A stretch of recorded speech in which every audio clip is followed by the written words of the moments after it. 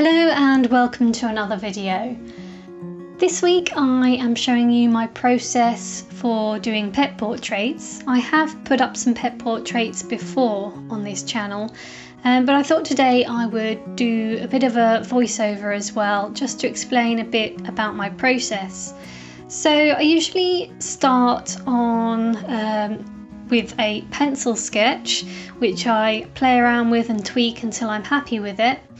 Now my preferred pencil here is a 0.3mm one, and I like to use a nice smooth board paper such as Bristol board.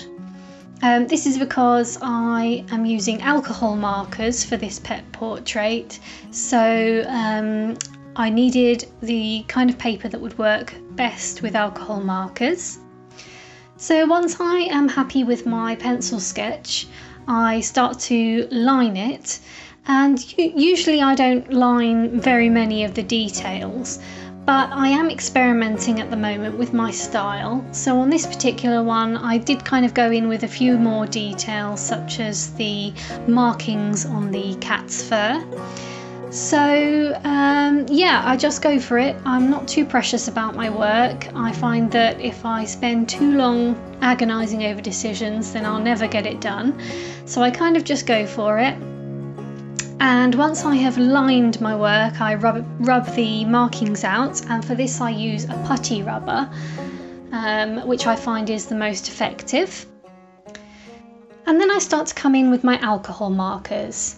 My favourite alcohol markers, well, not favourites, I have a wide range of alcohol markers, but the ones that I have the most of are these Spectrum Noir markers, and they come in a lot of good shades for doing pet portraits. So there's a lot of kind of skin tones and fur colours, you know, everything from your kind of peaches, yellows, up to browns and greys.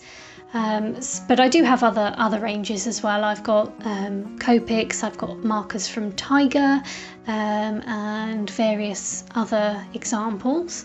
But I do find that I end up using the Spectrum Noir markers quite a lot for the pet portraits that I do. My method for the alcohol markers is to gradually build up the layers. I usually start with the lightest colours, so that might be kind of like a really pale yellow, as in this example, or it might be greys or even browns. It really depends on the pets that I'm drawing and their fur colours. And gradually I build up to the darker layers. Again, I try not to think too much about this, I just go for it. And it's all about building up the layers. It might not look good whilst you're in the process of doing it, but it should all come together in the end, and that's kind of like the motto I go by when I'm doing my art. You know, if I'm halfway through and I think, oh, I don't like it, it's not working, I don't give up, I keep going. And you know, 9 times out of 10 it ends up being just fine, and I end up really liking it. So yeah, that's all I can say really. When it comes to the end of this video, you'll see me adding some extra details, and for that I use colouring pencils and sometimes a little bit of paint. For example, some white gouache comes in handy if I need to correct some mistakes, or adding any white details. Mostly though, I tend to use a white gel pen for a lot of the smallest details.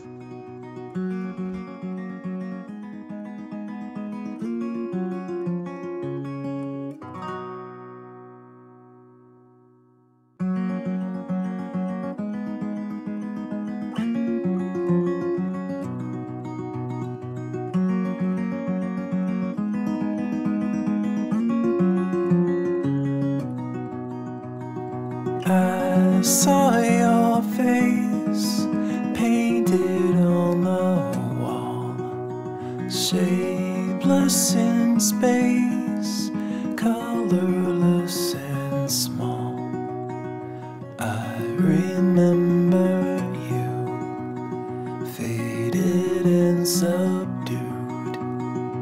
I spent the day haunted by your sight, hiding away, curse away the light. I remember you fading out of view.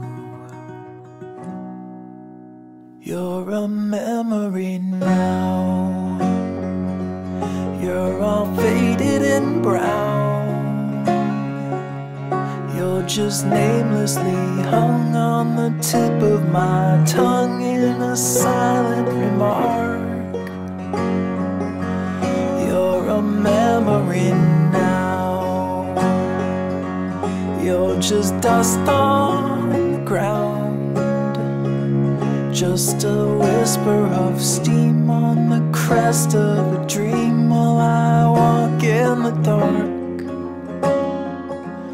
You're a memory now.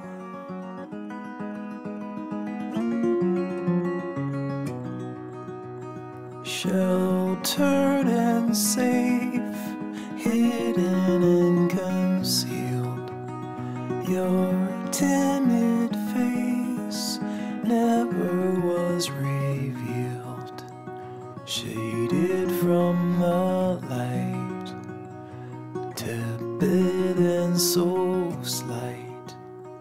Shake off the dust, wipe away the years, scrape off the rust, nothing more appears.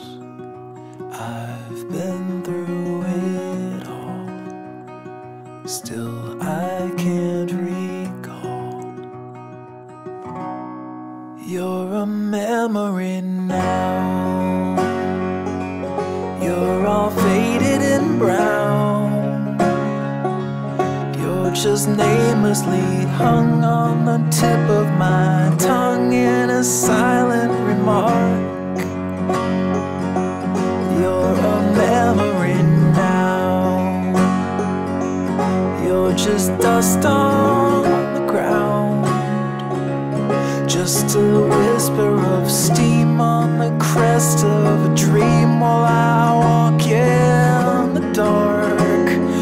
Oh, you're a memory now. You're all faded and brown. You're just namelessly hung on the tip of my tongue in a silent remark. You're a memory now. You're just dust on the ground, just a whisper of steam on the crest of a dream while I walk in the dark. You're a memory now.